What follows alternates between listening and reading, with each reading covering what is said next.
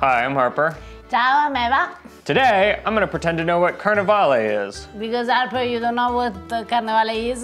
Not quite. It has something to do with Mardi Gras, but in Europe, and there are masks and stuff. It's a time to eat fried desserts. Yes, and this is what you need to know about Carnevale, because it's the period of the year in which you can eat all the fried dessert that you want.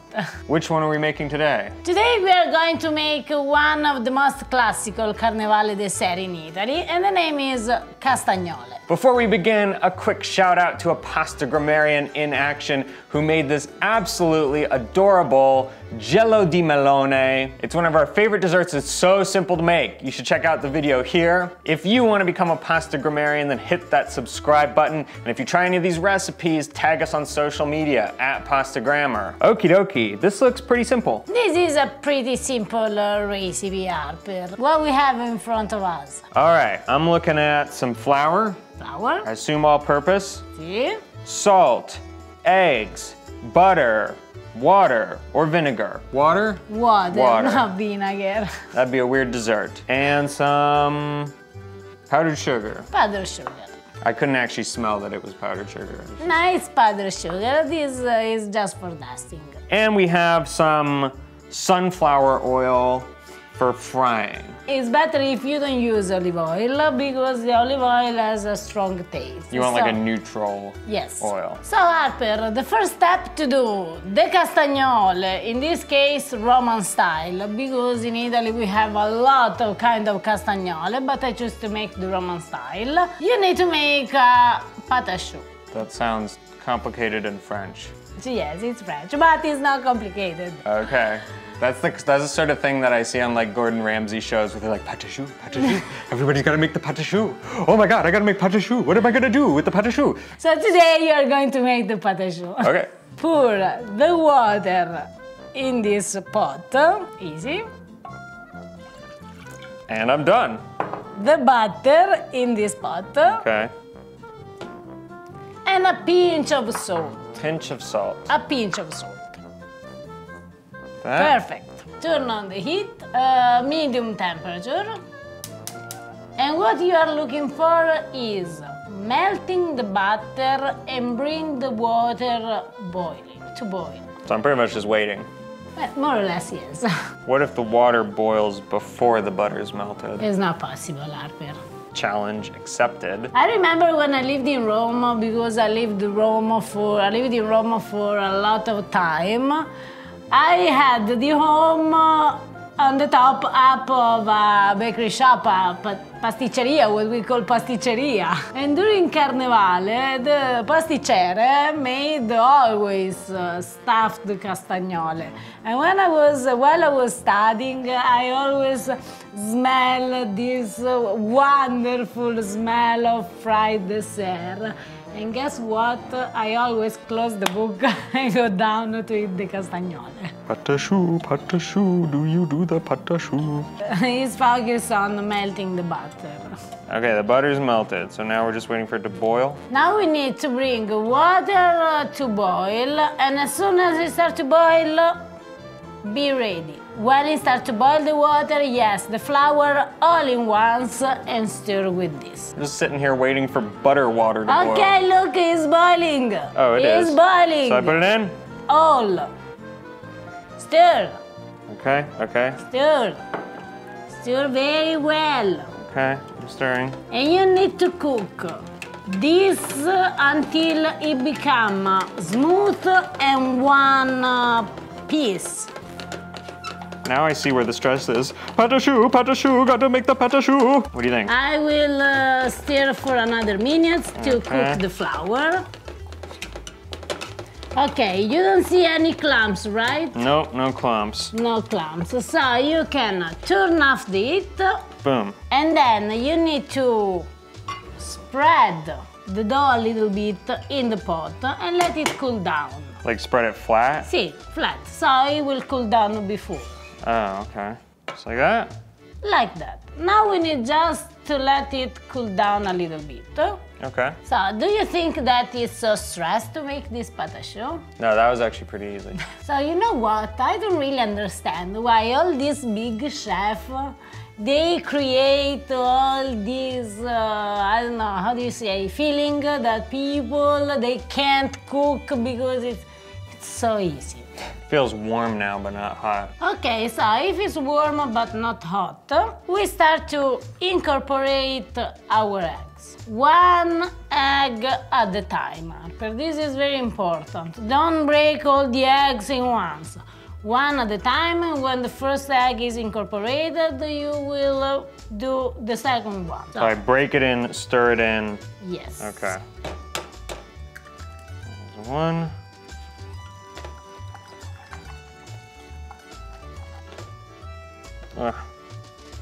Maybe we need to work a little bit more on the... I'm sorry, I did not choose the smallest saucepan possible. That is not my fault. Now I would say it's well incorporated. Another egg. Number 2.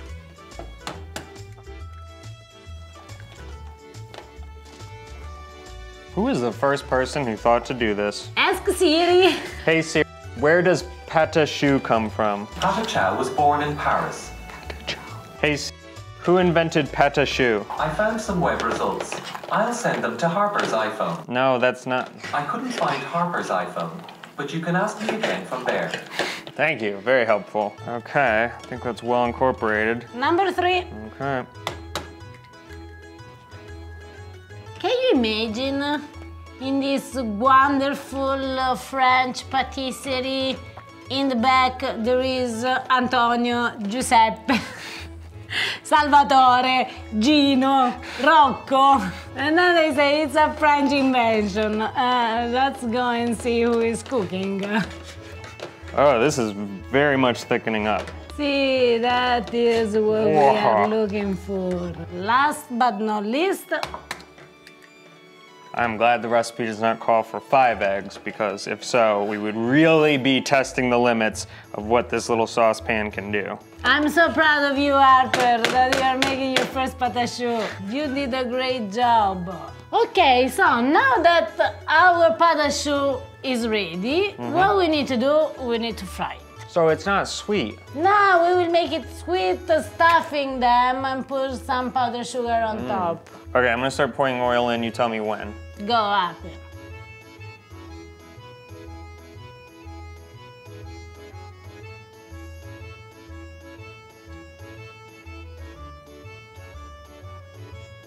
I'm gonna put all this oil in, aren't I? See, Harper, because it's very important when you fry that you fry it with a lot of oil.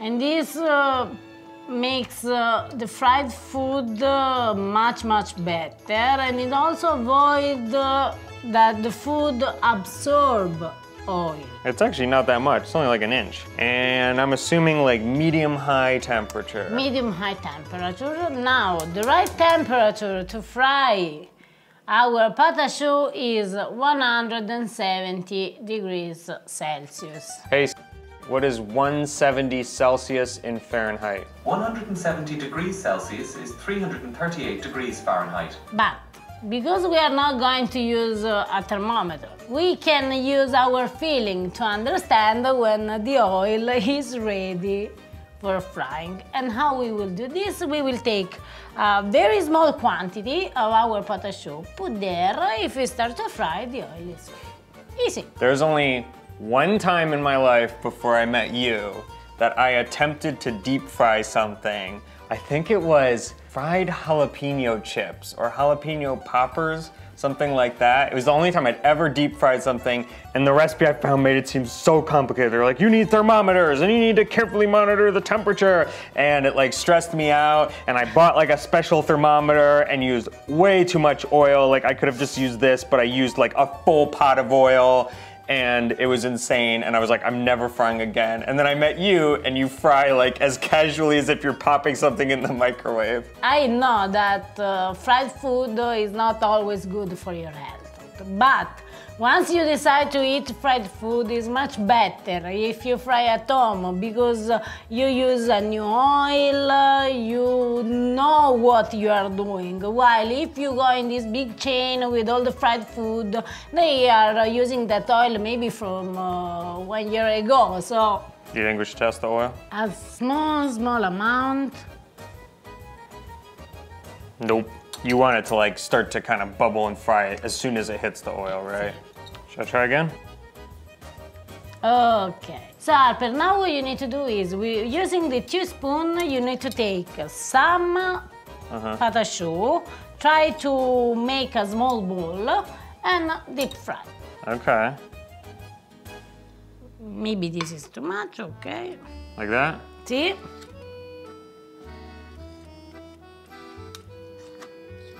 Whoa! Maybe should have done that lower. Do? Oh, another? See, we need to fry them. Okay. I thought this was kind of a one at a time type deal. No, Harper. How's that? Perfetto. This is pretty easy. It's very easy. So now Harper, try to check the color. We don't want them burn. Golden, not burn. This is very important. You made a wonderful potato. So you see how they are fluffy? They seem fluffy. They may be too fluffy. Look at this one, it's splitting. Maybe that two are too big, but it doesn't really matter.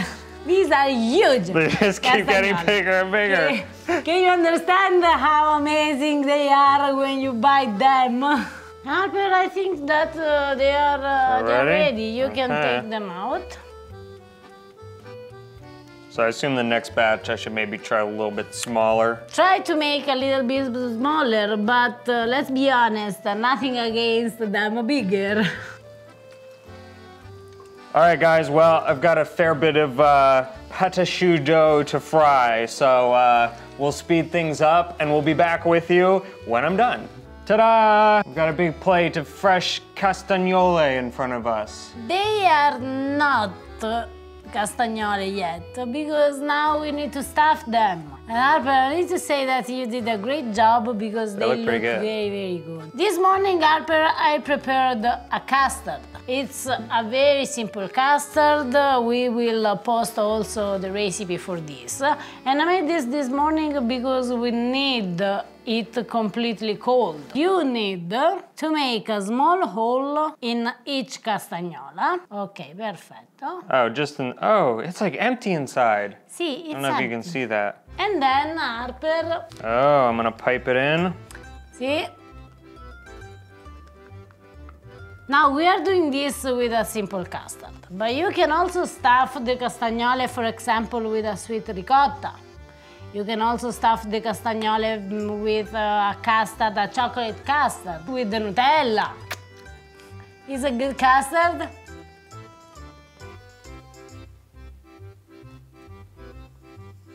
Okay. All right, well, I'm gonna fill all of these and then we'll be back again, okay?